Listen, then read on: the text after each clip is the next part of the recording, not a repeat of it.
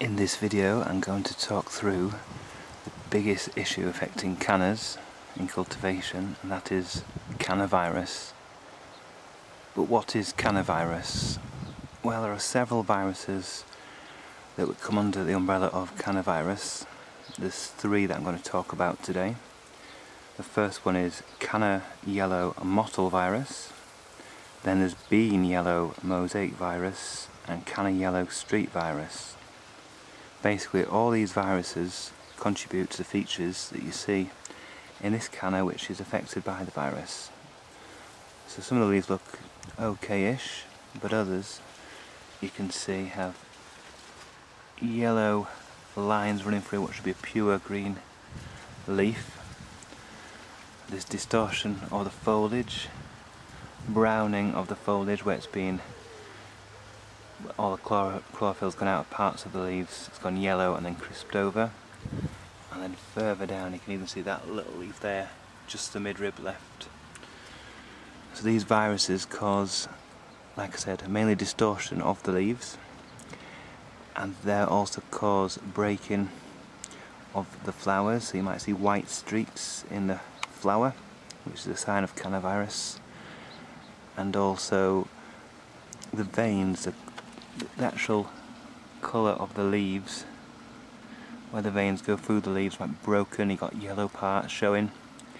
This is obviously easiest to see in a green leaved canna, because then you can see the difference from the normal pure green. In variegated cannas it's much harder to detect until you see the distortion, the poor weak growth, and then over the years, if you do keep it, the plants come less vigorous, they grow shorter, they may not even overwinter at all and just do stunted little growth that dies very quickly. So it is a virus we need to get rid of. So what causes a virus? Well, obviously how does it transmit? It transmits mainly by aphids. So aphids will get on the young leaves, feed on the leaves of an infected plant, and then go to an uninfected plant, feed on that and transmit the virus that way. Other ways are if you're cutting leaves with secateurs of an infected plant and then cut leaves of a uninfected plant, then you can transmit the viruses that way. So I've moved just a little bit closer to this canna leaf so you can really see one of the main effects, and that is the pale yellowing of the leaves between the veins, all on this side and on this side, and it varies through the plants. That one's badly affected, that particular leaf. I mean, this leaf next to it isn't really showing any issue, so you might think it's okay and just old leaves dying off, but it's not. These new leaves as well can be yellow, and it varies through the plant. So some's bad on one side here, not so bad on the leaf next to it, but this is canna virus. You can see that's a good spot. If you see the side of this here, it's hard to see in the sunlight, but there's actual patches of yellow between the veins of the leaves. So like I said, on a green plant, green leaved canna, it's easy to see. So distortion happens and it's something you want to get rid of. So to get rid of it, what you need to do is basically dig up this plant, so that's what I'll do next, and completely remove it from your garden. So burn it ideally, or bin it up and put in your normal household waste. Probably not a good idea to put in your garden waste, because it might transmit the virus. When it goes into recycling, into compost, it might still get into other people's gardens. It's best to get rid of it in the household waste or burn it. So that's a green one. Now I said there's three viruses. The yellow bean canna virus, or yellow bean virus, which affects cannas, doesn't just affect cannas. As the name implies, it affects beans and peas, freesias. So it affects other garden plants, and therefore can be transmitted from those plants to cannas. Which begs the question, if you want cannas in your garden that are not going to get the canna viruses, should you grow peas and beans, freesias, other plants like that that can transmit the virus? that is a question you need to think about, because if you do grow peas and beans and that's got the yellow bean virus, then it can be transmitted via aphids or via infected tools to cannas. That's something to consider, and that's something a lot of people aren't aware of. It can be transmitted that way between other plant types.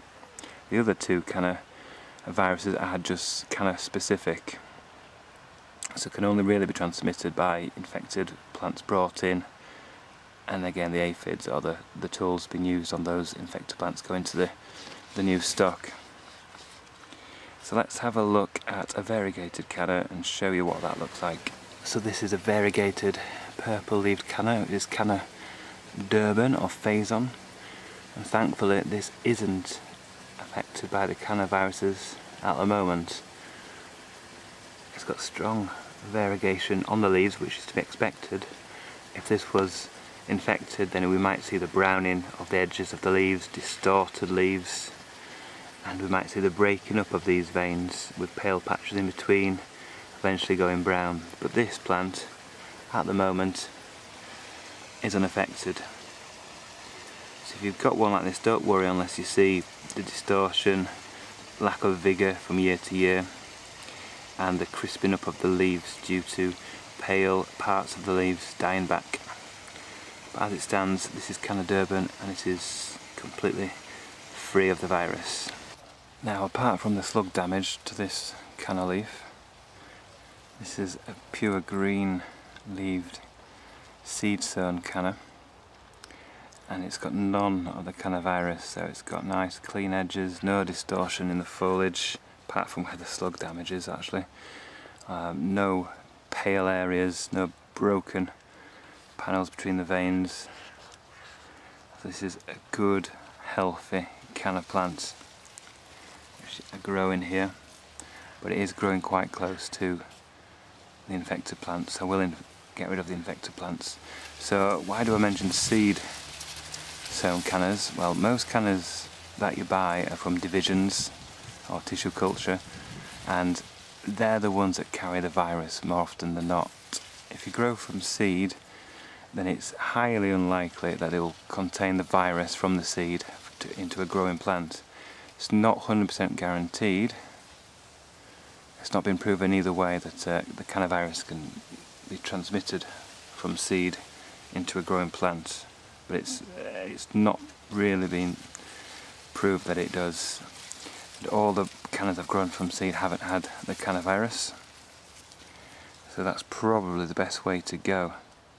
The trouble with growing cannas from seed is that most of them are the pale, or the, should I say, plain green varieties.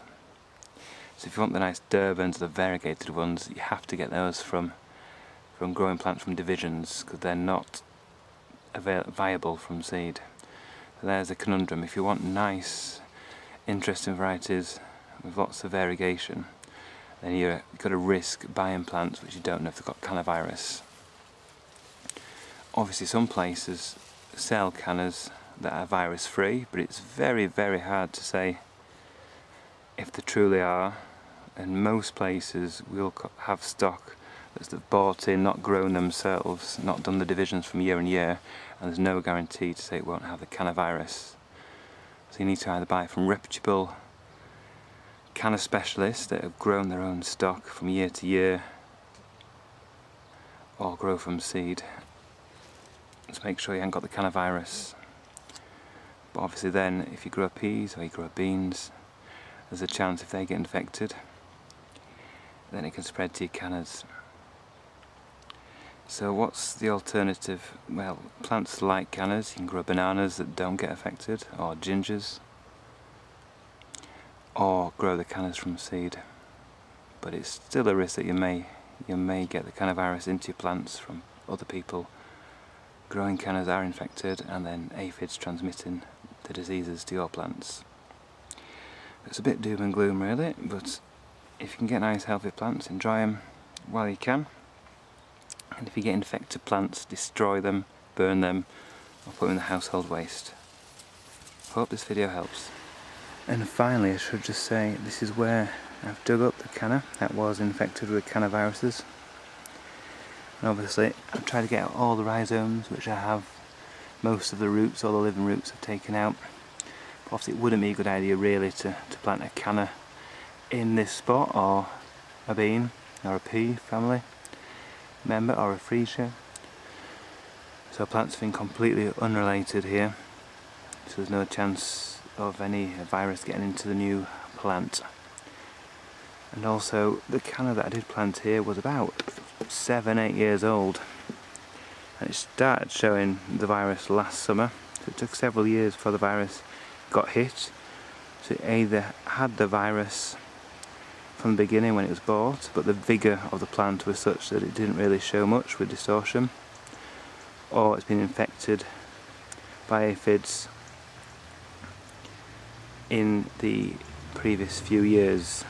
So either way, it just shows that you can have a kind of plant looking healthy for several years and then to come to the virus. So be very careful with cannas, especially with hygiene and cross-contamination. Here's to planting other plants in its place.